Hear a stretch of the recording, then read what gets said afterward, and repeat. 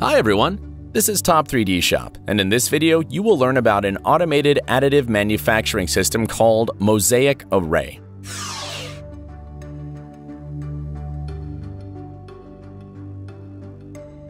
The Canadian company Mosaic Manufacturing produces several unique additive solutions, such as pallet filament splicers for multi-material 3D printing from a single nozzle, Element and Element HT FDM-printers, and the Array automated system, which can work autonomously for up to 3 days.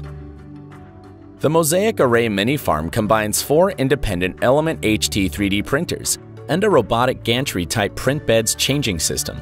The ease of maintenance will greatly add to your manufacturing scope.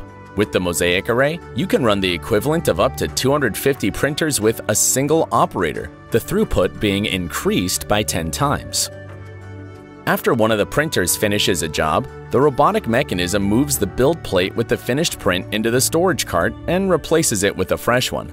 The process of the next object printing starts off.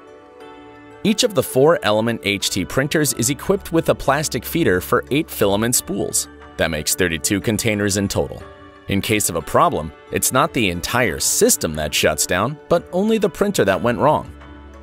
All workflows are automatic and easily operated by the proprietary Canvas software, which provides the user with the opportunity to select printing materials and set the queue. All of this can be done remotely. Element HT 3D printers integrated into the automated manufacturing system are ready to print high-temperature materials, including PEEK, PEC, and ULTEM. Element HT's modular design reduces any unplanned downtime from hours to minutes, as key components can be replaced as whole units. Each of the 4 printers is equipped with its own Pallet X unit, a unique solution which uses 8 filament spools in turn for printing. Each Element HT 3D printer comes with a hardened steel nozzle, which allows using abrasive materials. The build volume of each of the printers is a cube with a side of 355 millimeters, and the maximum hot end temperature reaches 500 degrees Celsius. The storage cart for finished builds provides maximum space saving, as the printed builds are placed according to their Z-axis dimensions. The only thing that an operator for this additive manufacturing system has to do is to load consumables and clean print beds, as well as to remove finished builds from the storage cart.